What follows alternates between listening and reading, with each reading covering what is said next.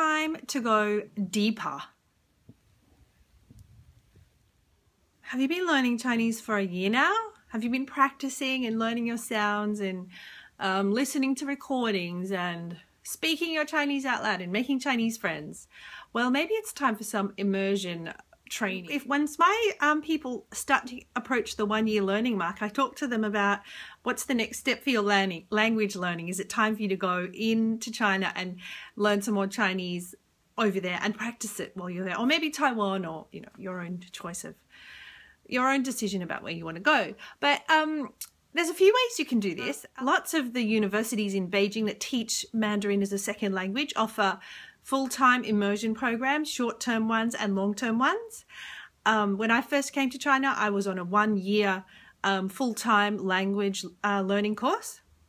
I met lots of lovely people in that course. I met the wife of a Turkish carpet seller. I met a Japanese businessman, people of all different ages. I met lots of other Korean students and European students, people from everywhere. And they've really just come to Beijing with one goal, and that is to become fluent in Mandarin. And it's not scary once you get there. There's heaps of people speaking English, can show you around when you first get there.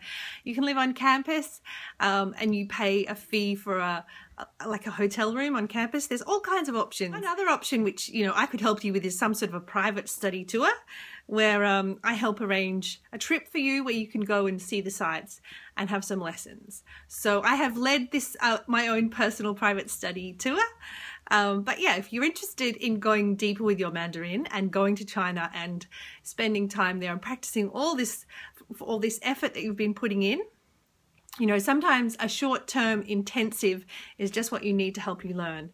When you're choosing a city to go though, I would really recommend Beijing, because Beijing dialect is the most closest dialect to modern standard Mandarin. Go onto the street and you speak Mandarin, everyone's going to reply back to you in Beijing dialect or Mandarin, and they're very similar. So that's the best place to really tune in your ear and be listening on the streets the whole time to be practicing your Mandarin. Most diplomats sent to China on an embassy posting will spend maybe a year or 2 years of full-time intensive language learning before they go. So there you go. So that it's really worth it.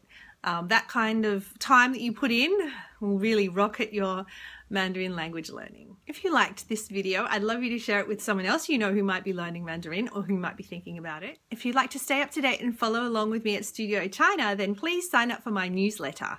You can do that at my website, studiochina.com.au. I'll see you on Tuesday for another episode of Studio China Chats.